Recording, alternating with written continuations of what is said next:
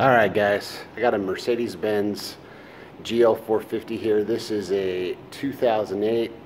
The front air struts, air springs, whatever you want to call them, these guys down here were leaking and bad. Pretty normal thing on this car. It's got about 120,000 miles. This is the first time they've been replaced. They're double the cost of a regular shock, but they've come down, and the install is usually not too bad on these. If you have a decent set of tools, a lift is definitely like a plus. I know not everybody has a lift, but if you have access to a lift, or you can get a lift, it definitely would make it easier to do the suspension. Let's go over a few of the tools you're gonna want.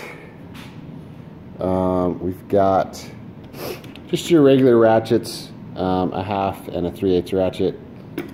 At least a decent pry bar I would recommend. I also got the big dog down there, which is my favorite. Things I feel like are kind of, well, not kind of, they are kind of must. You need a ball joint separator. This one's an OTC, but a definite ball joint separator. I would recommend an impact and a wobbly. These bolts, some of these bolts in the suspension, they've been on there for 8 to 10 years. They get like welded on there. I just had a little fun one here, this guy. So it got stuck in there. This is the bottom suspension bolt for the strut or the air spring, and I literally had to beat the living shit out of it and heat it up with my torch here. It was not fun. And then I had to cut off this end because it was mushroomed. So not my best work. It was a rough one. It's one of the harder bolts, but as long as you don't have that problem, hopefully it'd be good. If you do, don't get frustrated. Just get some heat, and between the heat, the impact, some PB blast, which I would also say make sure you get some of this. It's good stuff. Let's see. I will link all these things. But between the heat, the impact, and beating the living crap out of the damn thing, I got it out. But yeah, it's pretty frustrating when that happens. It sucks, but it does happen, especially bolts that haven't been removed for so long, and it's tough. And the impact on the other side, it was able to bust it loose and kind of get the grime out of there, and I was able to get that one out easier. So I mean, hopefully for you guys it goes good. But so again, yeah, things you'll need. I wouldn't want to do it without an impact. I'm not saying it's not possible, but I'd want an impact. I love my Milwaukee Ratchet also. Those two are like definitely, I feel like, must. Pry bar, gotta have a ball joint separator. You'll need a set of Torx. Like I said, I'll link those. Good set of impact sockets. Hopefully you don't need a torch, but if you do, Home Depot or Amazon, you can get a torch, but I don't think you will. I think hopefully you'll be okay. Some PB blasts, just good to get all the bolts loosened up. If you can put it up overnight and kind of blast everything first, that'll help too. But yeah, so that's pretty much just like a rough draft of all the tools and stuff that you need. Really, it's not too bad. I'm kind of just finishing this one.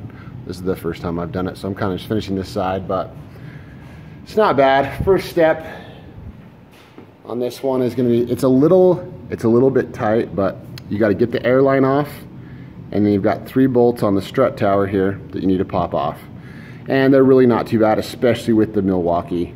So we'll go to my other camera here, but yeah, again, this is something that's going to happen on these GLs. You also need to know which strut you have. So this strut, it's got no electronics or any plug on it. So this is like the basic strut. They have like an aromatic strut that has more electronics on it. So make sure when you're trying to order these parts, I'll link 2 different struts. I'll link one that's non-aromatic and one that is. But just make sure you know which one you've got. You're just gonna have to get the vehicle up in there and kind of look at your strut and make sure it's right. But yeah, not too bad. It's gonna take you a few hours. Be patient. Taking the struts in and out. Today I'm going to have my guy kind of finish them up. It's just nice if you have somebody holding the strut up where you can get the bolts in and just a couple things. But, you know, Mercedes-Benz, I'm not exactly sure what this costs to do, but I would guess a lot. If you go to Mercedes-Benz, they're gonna get you for 2,500 bucks to change a couple air springs. And I think with the right set of tools and a couple good air springs, I mean, you could be, I don't know, 600 to 800 bucks, depending on how good you are. But yeah, so let's go over it. I already pulled the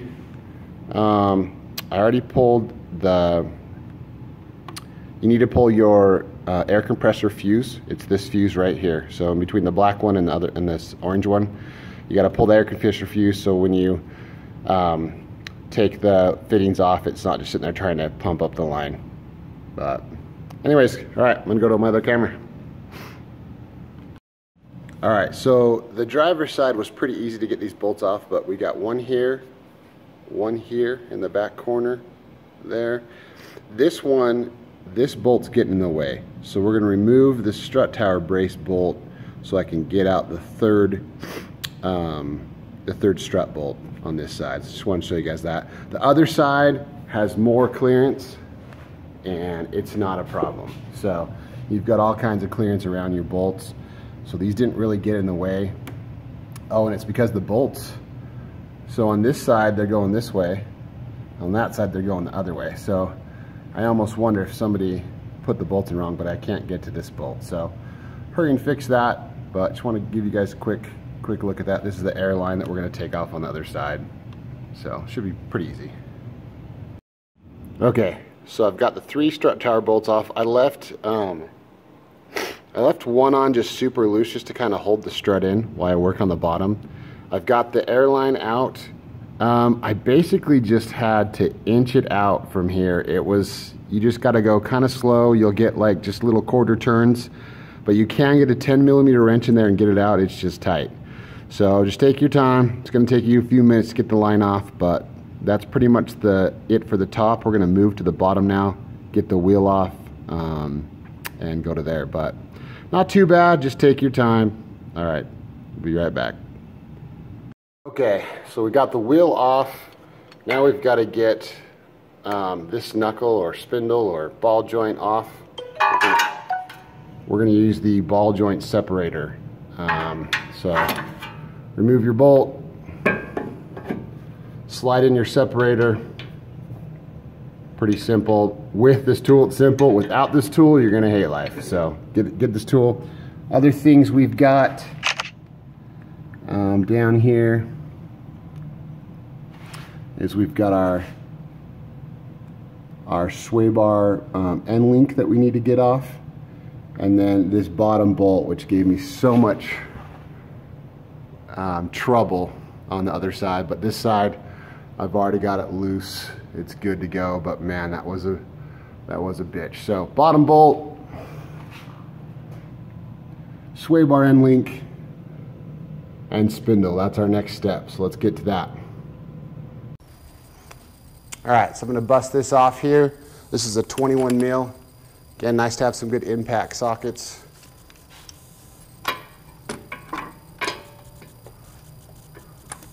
Actually going to use my wobbly on this. So, I don't know, people call these different things, but wobbly makes it nice.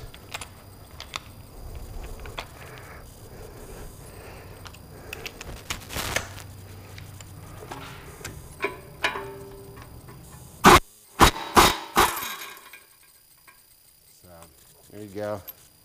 Popped it right off. Gotta love the Ingersoll. Let's get our ball joint separator in there and get that thing off.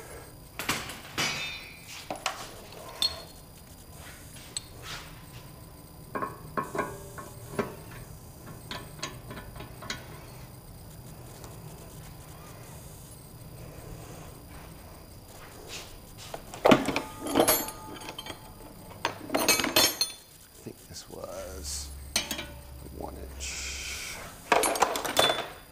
So 15/16 wrench on the ball joint separator. I guess I could have got a ratchet too, but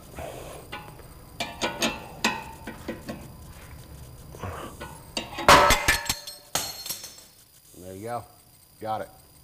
So having that tool is a lifesaver.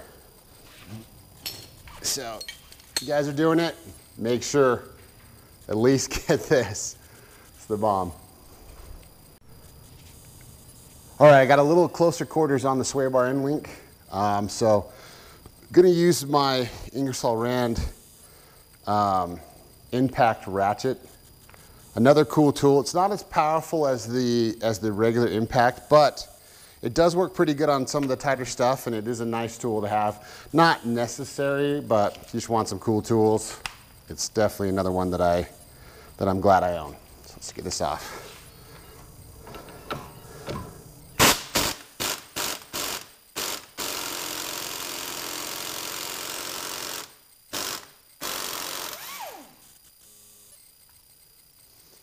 Impact on the sway bar end link definitely helps because the bolt can spin, and the impact has enough power to just kind of still get the nut off, even if it's spinning a little bit. So on the other side, I had to use the Torx, but this one was able to get it, so it's nice. All right, let's take a look. So we got the sway bar end link off with my impact ratchet. We've got the spindle loose, the bottom bolt loose, which was the tough one on the other side. So now it's pretty much ready to go out. Only thing we got to do is just disconnect a few of these. You'll have to cut this. They have a zip tie. You're going to have to cut it and get a new zip tie on there. But yeah, we're pretty much ready. So from this point, you'll take up that bolt, it'll let everything loose. You'll be able to pull the shock out at this point, and then kind of rinse and repeat. But that's pretty much the process. So once you get to here, it's basically just reverse cycle. All right, guys. So I got the new shock back in. This is where having an extra set of hands is good.